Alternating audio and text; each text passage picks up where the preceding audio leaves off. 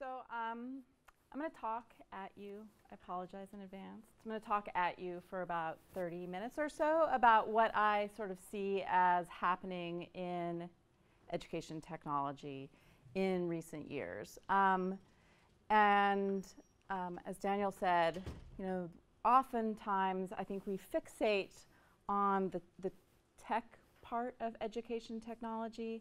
And what I want to argue is that we need to start looking a lot deeper, a lot more critically at some of the things that aren't necessarily the products or the tools, to really be able to see the ways in which certain forces in industry, certain forces in society, certain political forces imagine the future of education to be. And as Daniel said, every year since 2010, I've undertaken what's really an insanely massive project in which I look really closely at what's happened in the previous 12 months of education news and technology news in order to write a series of articles that I call the top EdTech trends. And this is how I spend my November and December researching, writing. The project usually turns out to be about 75,000 words, which I didn't realize until someone pressed print, is about 240 pages. Actually, we have printed a few copies, and if you're interested, so I do that every year. Speak. Yeah. So all these words and all these pages, they make it a very, very different undertaking than most year-in-review stories that you find on the web, particularly much of the Happy New Year clickbait, right, where you're supposed to, these stories that offer like the top 10 or 6 or 3 things in a bulleted list that are new enough or cool enough to hype with, the headlines, right? These are the 6 trends that are going to change education forever. These are the 5 tools that are going to revolutionize how students learn. To be honest, those are the headlines that sort of, in some ways, inspire me to continue to do this project. Even though each year when I'm about 15,000 words in, I do ask myself, why am I doing this? So hopefully this talk will remind me, it'll explain to you a little bit what I think about, but it'll remind me why maybe it's important, maybe not. So last year in November, before I launched into this madness, I gave a lecture at the Virginia Commonwealth University titled "The Best Way to Predict the Future is to Issue a Press Release." And you can read the transcript on my website. It was sort of one articulation of really what's a recurring theme in my work, and that is, like I said, that we need to be much more critical about the stories we tell and the stories that we're told about the future of education. Indeed, I think we need to look at the histories of the future and ask why certain people have wanted the future to take a certain shape, right? And why certain technologies and those stories have been so compelling. And so to be clear, when I write my trends series, it's not meant to be predictive. I'm not trying to predict the future. Rather, it's a history, right? It's one that I hope is useful for thinking about the past and the present and the future in the way in which the study of history always should be. It's a look back over what happened in the course of the year. The course of each year, not simply to counter a phrase that I'm going to invoke from the only hockey player I can cite, Wayne Gretzky's dad. Sorry, Canadian friends in the audience.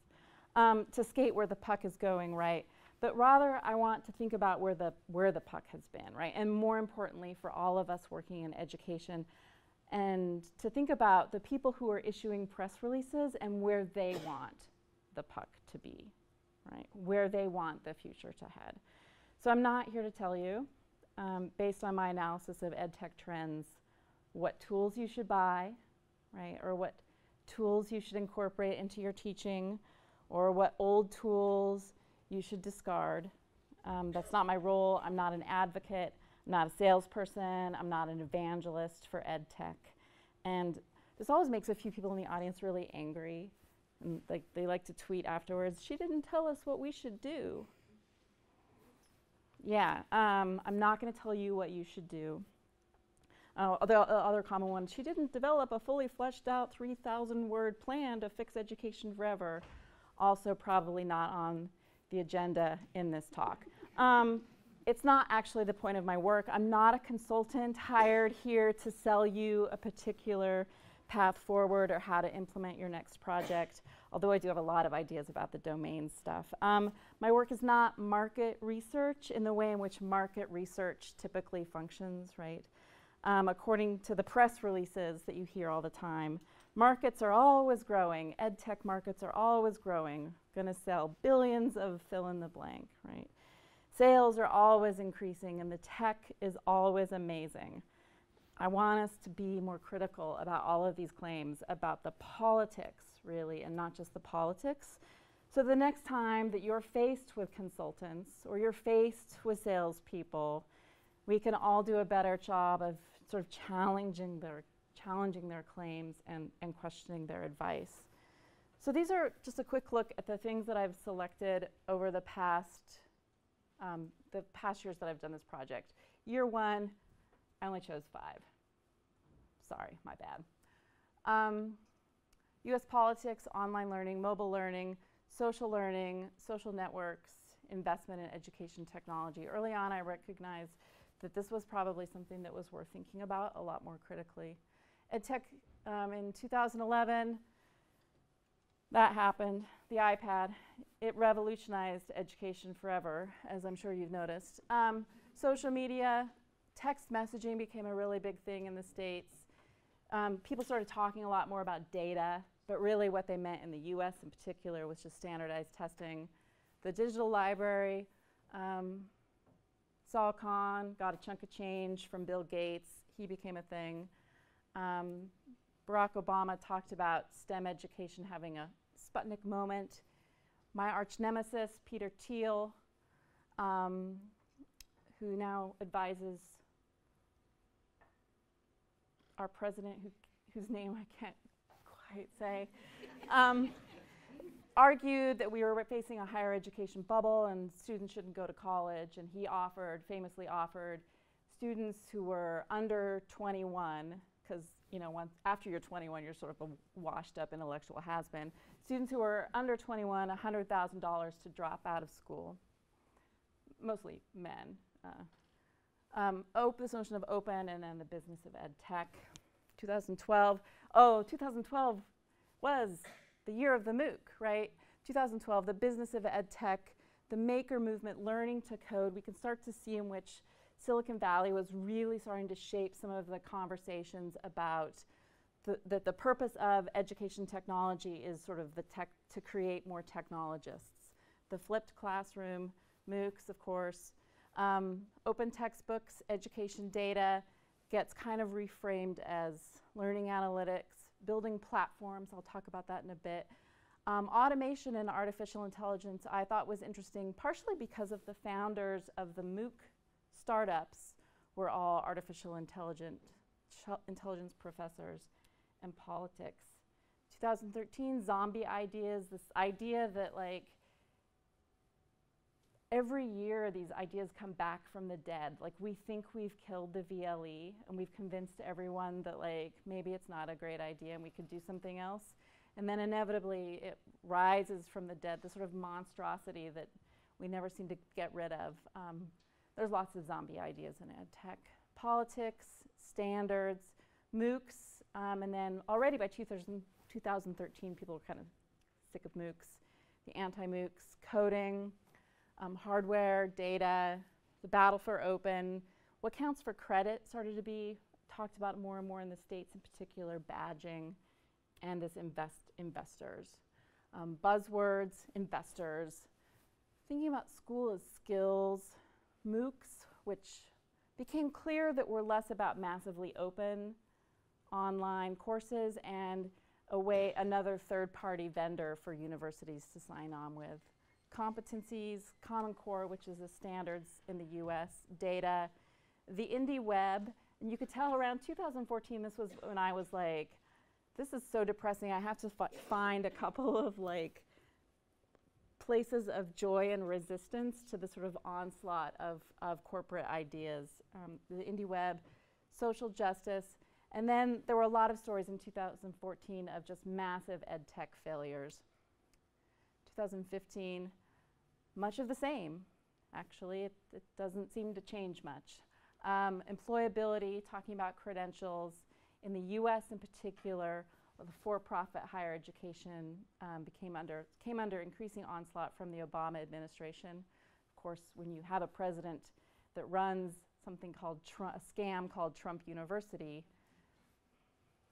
for-profit higher education in the US is really stoked about how the election went down. The MOOC, data, a lot of campus activism and social media, indie ed tech, business of ed tech. And then last year's trends, wishful thinking. This idea that we hear a lot of technologies get hyped, again, that these are going to revolutionize and transform education forever. And last year seemed to be a year of magical thinking and wishful thinking. Magical thinking and wishful thinking around the way in which certain elections in my country and in this country went. But also magical thinking about the future of technology. Again, the same things, the new economy in particular, personalization, data insecurity, and this idea of inequality permeating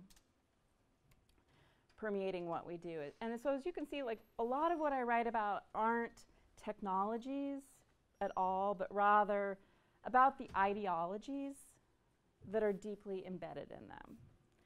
And I want us to think about technologies as practices, right? Political practices, pedagogical practices, not simply tools, right? Practices that some tools might enable and that some tools might foreclose. You know, and throughout the year, I follow the money, really. I follow the money, I follow the press releases, I read the headlines, I listen to the stories. I try to verify the claims that I hear from marketers, from salespeople, from politicians. I look for patterns in the promises that people make about what technologies will do to education, what they'll do for education.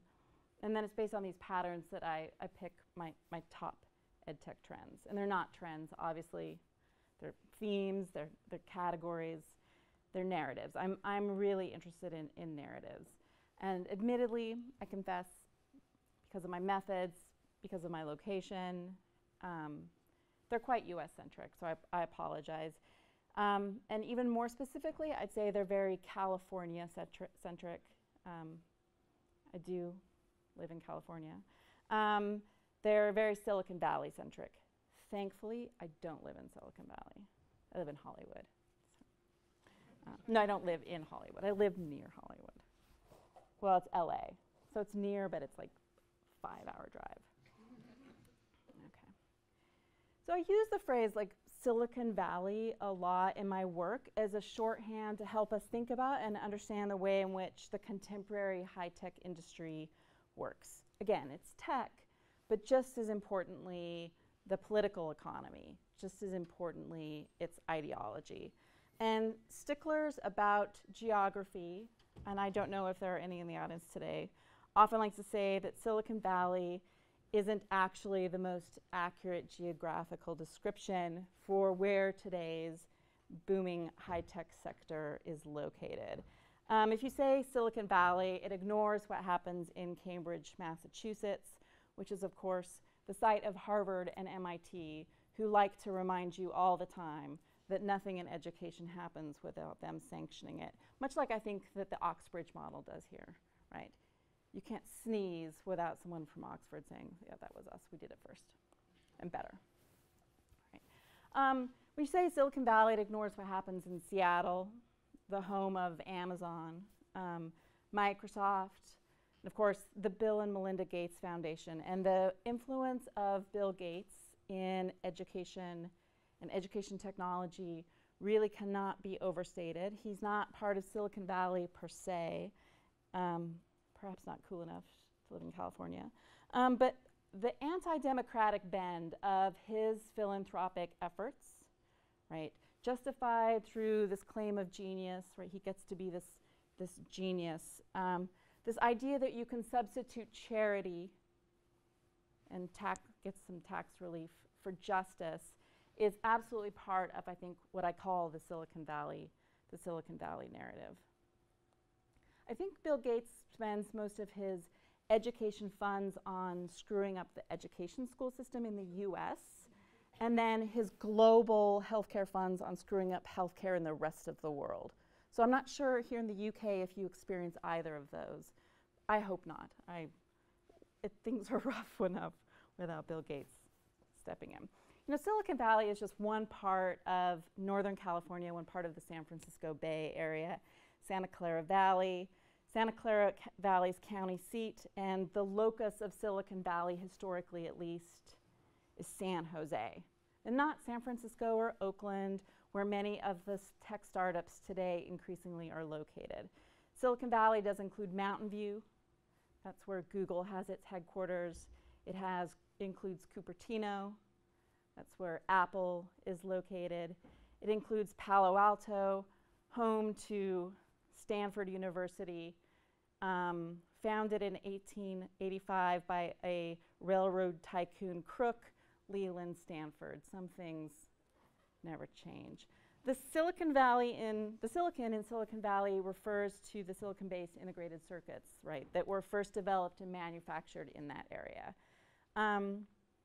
But I like to extend it to incorporate the whole high-tech industry, not just chip makers. And those chip makers, of course, aren't located in Silicon Valley anymore. Right? Rent's too high. Arguably, you could say that the phrase Silicon Valley obscures the international scope of the tech industry, right? Tax havens in Ireland, manufacturing in China. But if the scope is international, the flavor, I think, remains distinctly Californian. Right? There's something about California as an idea in a lot of the technologies that are now adopted globally. This belief in the reinvention of the self, that you can be anyone you want online. California as the dream factory. It's an idea that involves a certain optimism for science and technology. That these are going to be the penultimate solutions for all of today's problems. California is a belief in utopia, right? In technological utopia. A belief in the freedom of internet technologies. That in the internet as freedom. This is profoundly Californian. There's also an advocacy in California, in the West in particular, for libertarian politics. Again, think of Peter Thiel, who went to Stanford, no doubt, and who now advises number 45, as some of us like to call him, resentfully, with bile in our mouths each time.